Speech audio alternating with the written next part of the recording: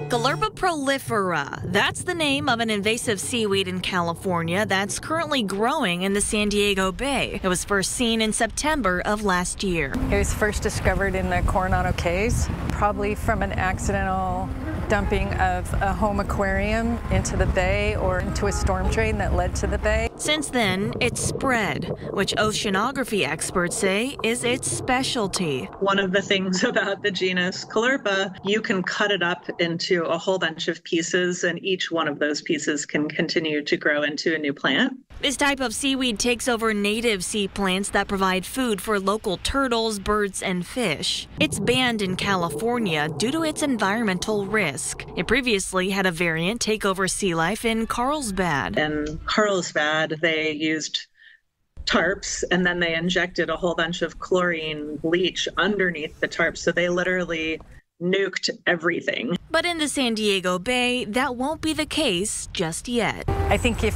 that's a second step if what we're doing isn't working. But as of right now, we believe it's working.